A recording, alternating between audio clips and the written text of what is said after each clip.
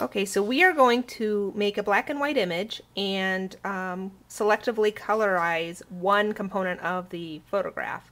To do this, go to File, select Open, and open the file you would like to colorize. The next thing you will need to do is to go to the top Layers window. So go to Windows and select Dockable Dialogues and Layers. This will open up a Layers window, which you can move off to the side of your image. And the next thing you need to do is to create a transparent layer, which we are going to use in a few minutes. So there's a little white rectangle down here, and if you click that and you select Transparency and click OK, and you will see the new layer appear above the background layer.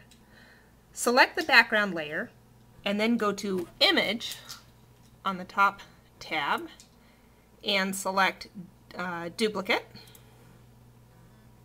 And this will create a duplicate image, which we are going to desaturate. So go to Colors, select Desaturate, and you can choose any of the options. There's lightness and luminosity, or the average of the two. Doesn't really matter for this. And the next thing you're going to do is to click Edit and then Copy. And then after this point we will no longer need the black and white image, so you can move it out of the way and click on the original colored background image. Select the new layer and go to Edit and paste the black and white image into the new layer. You will see that this obscures the color image, and that is absolutely fine. The next thing you need to do is to anchor the layer, and there's a little anchor icon.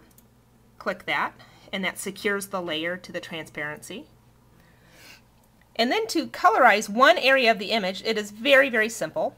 Over in the toolbox, we're going to select the eraser tool, and you can scale the eraser to make it bigger or smaller. So we're going to scale this up a bit. So to color in the little boy's hat, we would simply erase the area of the image that we want color to appear in.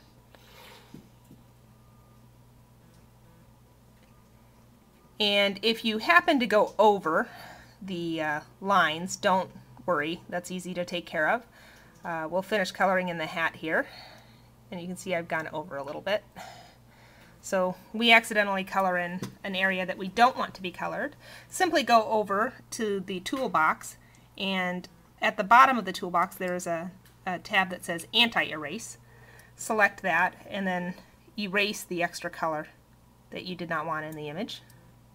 And that is how you selectively colorize a black and white image. It is very simple to do.